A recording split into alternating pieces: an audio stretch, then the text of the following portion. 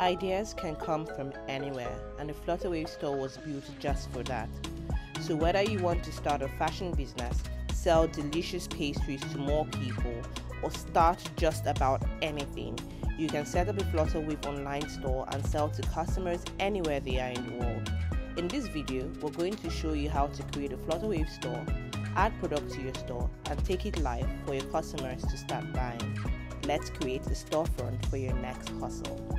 To start off with a new store, visit www.flutterwave.com and click the Sign In button at the top right.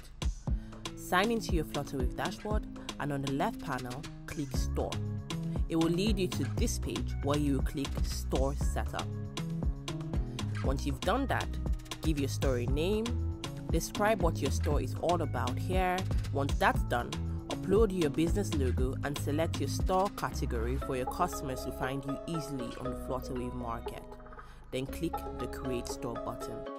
But creating a store isn't complete until you share it. So your store link will be automatically generated and displayed on the setup page of your dashboard. You can share the link with customers to visit and buy products from your store once you've added products. If you want to modify anything in your store, like your store name, your logo, or your description, or take your store offline, simply go to the store setup page and click Edit Store to make the changes.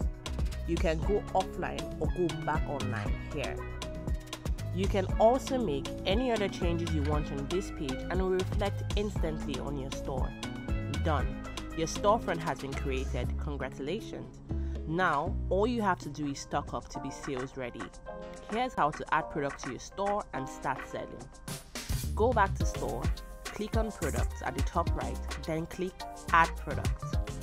Fill up the page with all the information about the product, from the name to the description to the picture, price, weight, and the number of items in the store.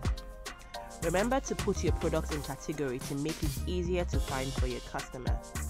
There's a category for each product you want to sell, so select any one that fits you. On this page, you can also add product options like color, size, etc. Once you've filled in all the information, click Save and Preview. This will automatically lead you to the product page, which means your product is ready to sell. You can copy the link to share with family and friends. You can always edit or even delete the product when you want to. If you want to do that, simply click on Product on your store, then select the product you want its details modified. For example, details like price, name, number of items in stock, and so much more can be edited on this page. To either delete or take the product offline, click on Product Options at the top right and choose the action you want to take. A great thing about this page is that you can also use the Compare Price option to run a sales campaign for any product. Just put the actual price of the product in the Compare Price field and the discounted price in the Price field. Then the price will automatically be slashed and displayed like this to your customer. Your customer will see the old price compared to the discounted